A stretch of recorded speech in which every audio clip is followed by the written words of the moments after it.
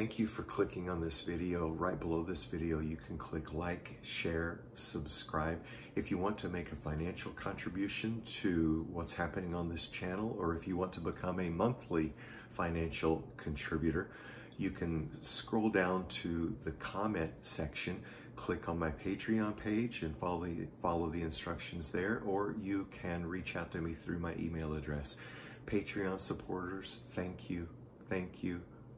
Thank you. You hold me up in so many encouraging ways, and I pray for you by name more than once a day because I know who you are.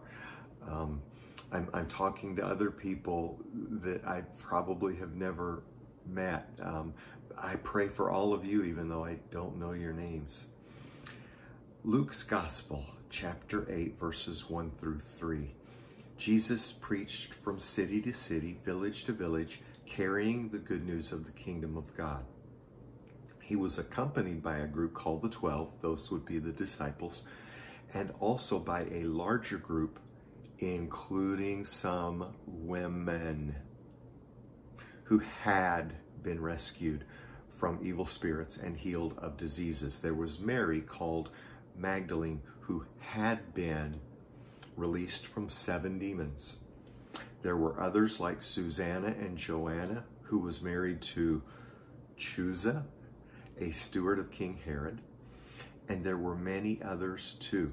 These women played an important role in Jesus's ministry, using their wealth to provide for him and his other companions.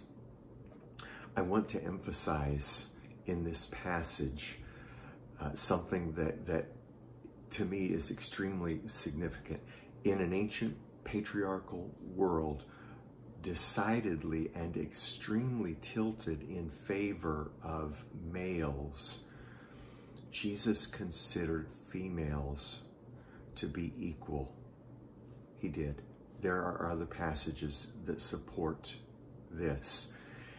The 12 disciples were all male, but there were other followers of Christ, including these women who played an important role in Jesus's ministry. Jesus revolutionized the place of women and the role of women. But I want to talk about the word had. He was also accompanied by a larger group, including some women who had been rescued from evil spirits and healed of diseases. There was Mary, called Magdalene, who had been released from 7 demons.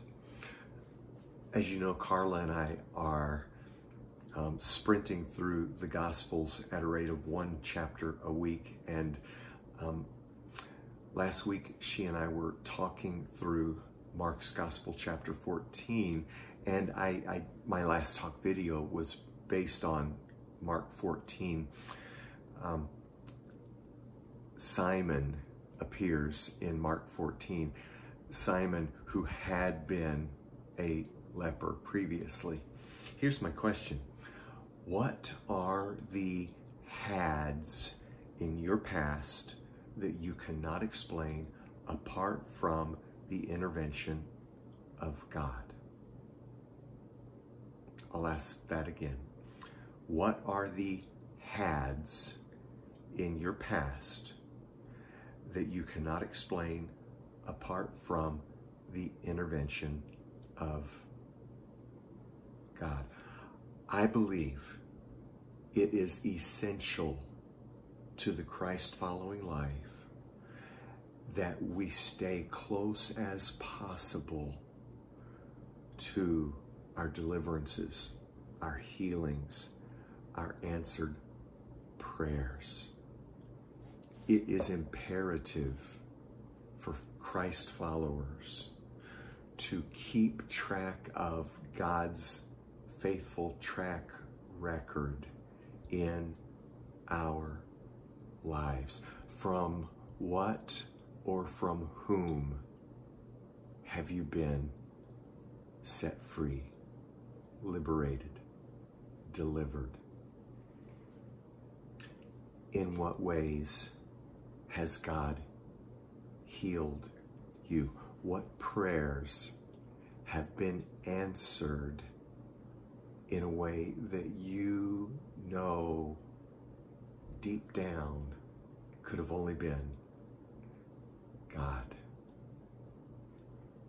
What are the HADS in your past that you cannot explain apart from the intervention of God? I invite you to just sit with that, consider that, and maybe start writing down or recording on your phone all of the deliverances, healings, answered prayers in your life. I guarantee that if we stay close to our HADS by virtue of God's presence, it's a difference maker.